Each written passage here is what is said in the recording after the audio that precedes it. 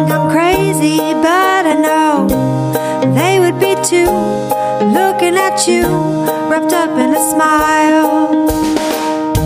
My heart skips a beat, my head in the clouds, every time you say my name aloud. You hold me in close, much closer than most. I'll stay here a while, and I'll stay.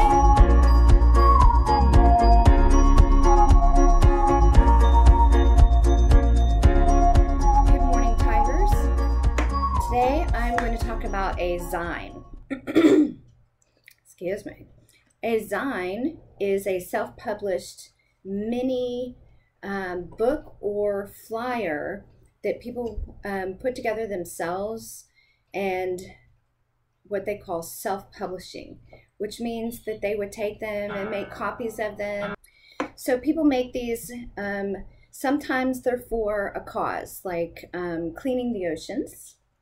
That's a good cause, and they would design their Zine. Let me show you real quick what a Zine looks like. This one is the one I'm starting. This one is online teaching ideas. Imagine that. So basically it's like a little mini book. So it opens. You can open it again. Oh, next page, and the end. The cool thing about these, you can use these as little mini sketchbooks, which I figured that's what we will use them for. I'm going to be putting ideas for assignments for you in my little book to kind of keep a guide of what we've learned online. Yours can be whatever you choose. It could be new things that you've learned. It could be something that you're interested in getting better at drawing. So make these unique to you.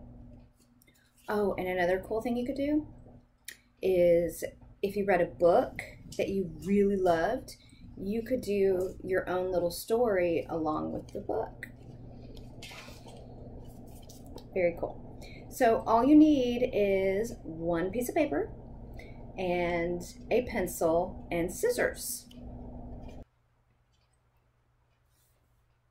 Making a Zine. I don't know if you can see that because the screen is awfully bright. It says Zines are self-published, small, print-run books. They are often photocopied or distributed.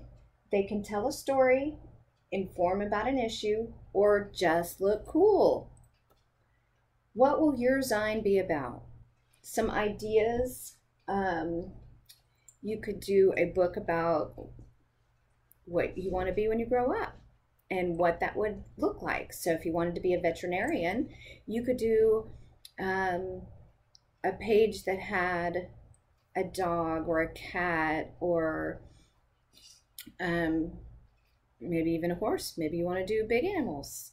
So then the next page you could do something like what happens when you go to the veterinarian. The vet has their little stethoscope. They might listen to their heart. Who knows? I don't know. Something that you care a lot about.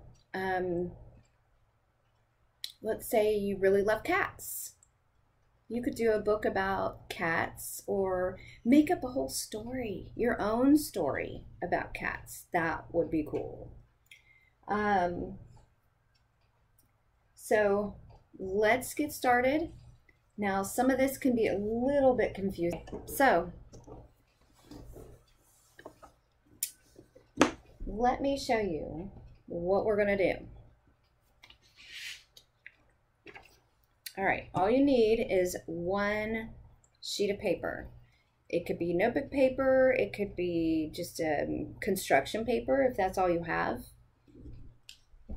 First, you're going to fold your paper.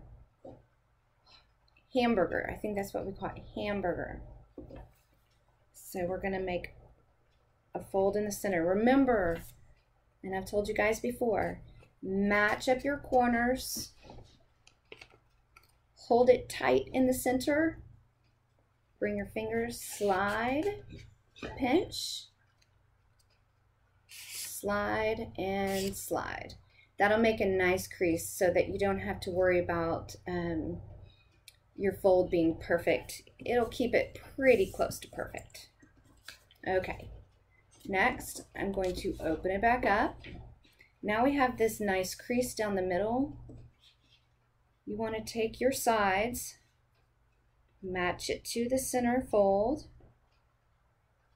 hold it in the middle, make a crease, and press down. My pup has a few things to say about that. Okay, so then I'm going to take the other side and do the exact same thing. So I'm bringing it to the center.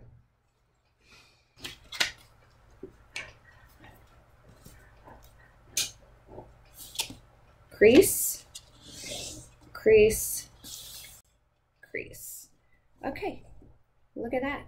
So now you're going to open it back up. I should have 4 rectangles. 1, 2, 3, 4. I'm going to take my paper and I'm going to fold it in half. Flip those corners. I know, it's hard. Very hard. And then crease and crease.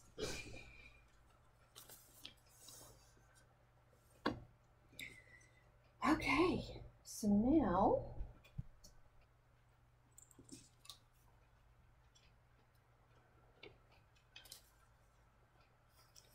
I am going to fold it back hamburger in the middle. So remember, this is hot dog and this is hamburger. See the difference? So let's fold hamburger.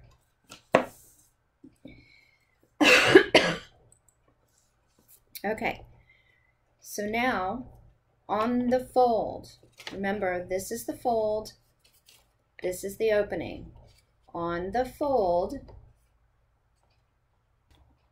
now's where I need my scissors. Mine are a little bit extreme for this project, but that's all I have here. Okay, so you have a hamburger. See this line here?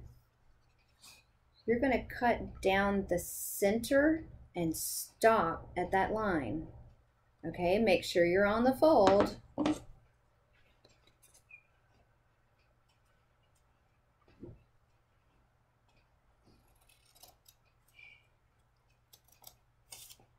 Okay, so I did that.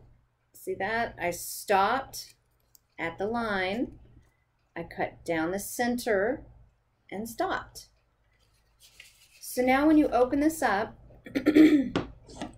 I want you to use your pencil because it starts to get confusing when you fold it if you don't know what the pieces look like. I'm just doing this in pen so you can see it. 1, 2, 3, 4, flip. Across from 4 is 5, 6. You only want to do 6.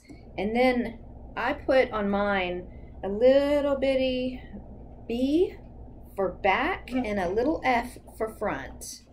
So here's our back, and here is our front of our book, or our Zine.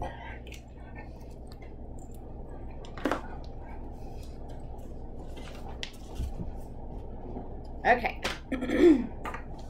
now you have this, should look like this. You will fold it in half, hot dog. Now push it together very gently. You see how that center is making this little diamond? Hold it so that it comes together like a star kind of. And then we have our back and our front. So that's how we know how we're going to fold this. Now see how it's crinkling a little bit? I'm just going to refold some of the folds that were already there and just kind of flatten it out.